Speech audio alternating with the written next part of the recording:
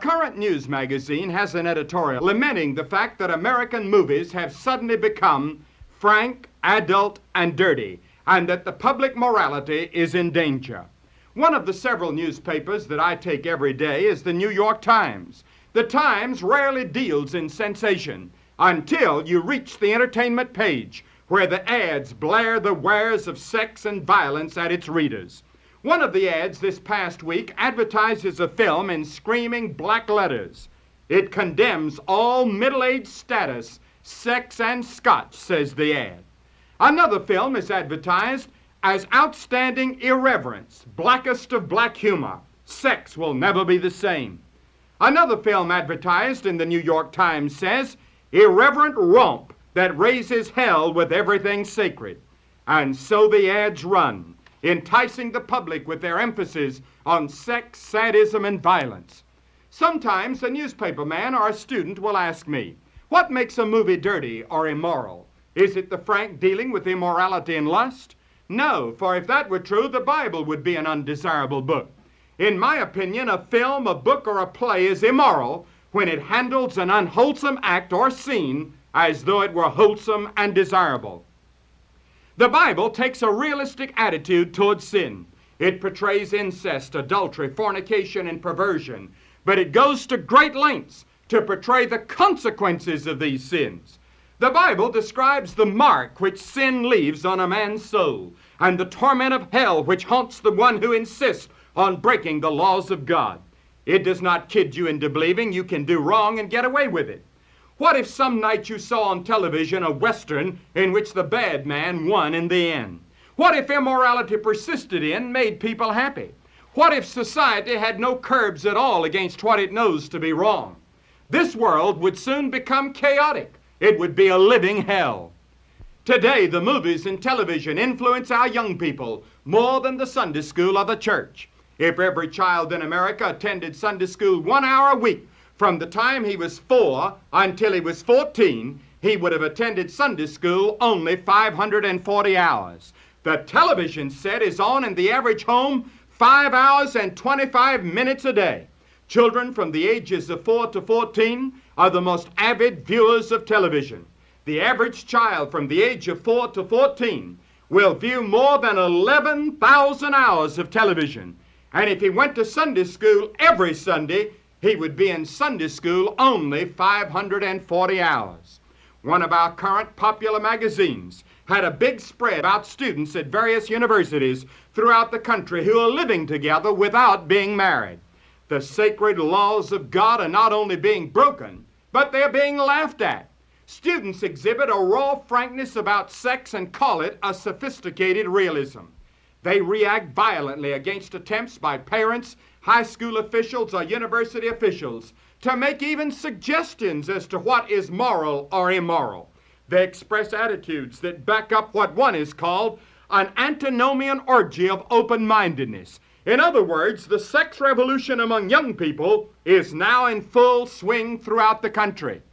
Whether we realize it or not, the Western world is already paying a fantastic price for this new permissiveness and freedom in the realm of sex. The number of illegitimate births has doubled in the past 5 years. In one of our cities with a population of less than 1 million, an average of 25 high school girls a day would drop this past year because of pregnancy. In spite of modern medicine, venereal disease is now at epidemic proportions throughout the nation. A newspaper article a few weeks ago reported that a new type of VD that does not respond to modern drugs is spreading throughout the country. And girls are being severely warned by medical authorities against the indiscriminate use of the pill. Some medical authorities say that the evidence is piling up that the pill leads to certain types of cancer. 18 years ago, when I began preaching on the hour of decision, it would have been almost unthinkable for me to preach a sermon on such a subject. I now think that I was possibly wrong, along with other clergymen throughout the country. I believe it is high time that Christian leaders talk frankly and tell young people exactly what God expects of them. What does the Bible say about this all-important subject? I find that when I speak frankly on this subject in our crusades, Thousands of young people come and they listen and they respond to the challenge of living a clean, pure life with the help of the Lord Jesus Christ. This generation of young people learned about what is right and wrong in the realm of sex in the wrong places and in the wrong way. And now it's being talked about openly by secular, materialistic, and humanistic professors in the classroom who are telling them that their guilt feelings are from middle-aged Puritanism. A professor of sociology at Harvard University is deeply concerned and alarmed about the misuse of sex freedom in America. He has said that advocates of sex freedom have been launching a revolution in our journals, films, and television with the deliberate design to destroy what has been termed old-fashioned morals, which in reality are biblical morals. He also said that this campaign has produced a harvest of forced marriages, unwed mothers, wayward husbands, fleeing wives, and a wave of juvenile and adult delinquency. The Bible teaches that sex is a gift from God, as I've said many times on this program. But like any other God-given gift, we're inclined to bend it and warp it for our own desires. Eating is a wholesome thing, but gluttony is wrong, the Bible says. Sex is a wholesome thing, but when it is not used discreetly and in the context for which God intended it, it can damage the body, the soul, the spirit, and the mind. Most of the magazines and journals, quoting various sociologists, doctors, and psychiatrists, indicate that the sex desire is not the real cause of sex commitment. They say it is the pressure toward conformity. A professor of the University of Illinois said recently, at best, sex is a ritualized pretense at lovemaking. Many sociologists and even some misled clergymen are saying that premarital sex is all right if it is an act of love. But many specialists in this field doubt that it can ever be an act of real love. And Judge Jenny Barron of the Massachusetts Superior Court says almost never. The force driving a young man to break a girl down, girls must realize, is not love. Rather, it is the craving for ego nurture. Even the nicest young man may be selfish. In my interviews with young people, one of the questions most often asked is about petting. There is no doubt that when two normal young people are together and alone, there is a strong physical attraction. And this is not wrong. It is as it should be. But the Bible teaches that the Christian young person will use restraint and self-control. Once a student asked me at a university, but if it is normal and God ordained, why all the prohibitions? Now you may be hungry, but you shouldn't go and break the window of a bakery to steal a loaf of bread as some are doing in some of our cities. You should buy it in the legal, proper manner. You may be thirsty for a soft drink, but you shouldn't break down the machine and steal it as some of our young people are doing. You may see a fur coat you just love, but that doesn't give you a license to own it before you pay for it. The Bible teaches that sex was made to be used in the confines of marriage for a purpose. Not only is God's law broken when you indulge in premarital sex, but there is ample evidence that premature and premarital sex inflicts deep psychic scars that you may carry all your life. It is not only in the interest of health, but also of happiness that the Bible teaches that immorality is a sin. This depersonalized, meaningless, and degrading pattern of courtship, as one educator has called it, can color and devastate your chance for happiness the rest of your life. Love is a basic need of all persons, but love and sex are two different things, although they certainly have relationships to each other. Marriages based on sex are in danger from the beginning. Marriage counselors all agree that sex is only one of the many ingredients in a happy marriage. If love were purely physical, it would terminate when physical beauty began to wane. That is why a happy marriage should not be based on animal attraction alone. We will not always be physically attractive, but attractive or not, the need for love, both giving and receiving it, will be with us as long as we live. If young people could learn to distinguish between real love and mere sex feelings, they would have learned one of the most valuable lessons of life. Sex is selfish. Real love is unselfish. Sex is for the moment.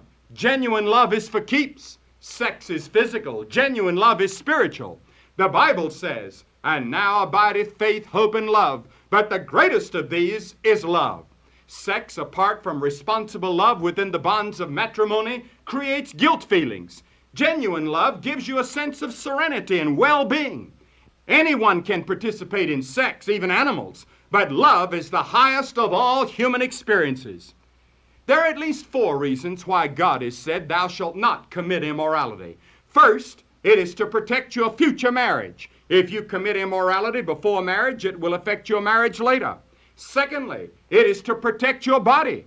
Thirdly, it is to protect you psychologically. Many students admit that they do feel guilty about committing immorality, which leads to emotional and psychological disturbances. They often feel insecure and unloved. Fourthly, God said, "Thou shalt not commit immorality in order to secure the foundations of society." The moral problem can threaten the very security of any nation. I'm convinced that Satan has a master plan to destroy the nations. His greatest plan is to get us so rotten at the core that we will collapse from the inside. And unless the moral trend in this country can be reversed, we are doomed as a cohesive society. Thus it was for our own good that God said, "Thou shalt not commit immorality." No one can read the Bible without being convinced that immorality is one of the most grievous sins that we can commit before God. The Bible says the works of the flesh are adultery, fornication, uncleanness, and lasciviousness. The Bible says that the sin of immorality is a result of the deceitfulness of sin. But many ask, what is the remedy? What can we do? Is there any hope? Yes, I'm glad to tell you there is hope. There is hope for you who are held in the grip of immorality. You can have your sins forgiven. You can have a new power to face the temptations and problems of tomorrow.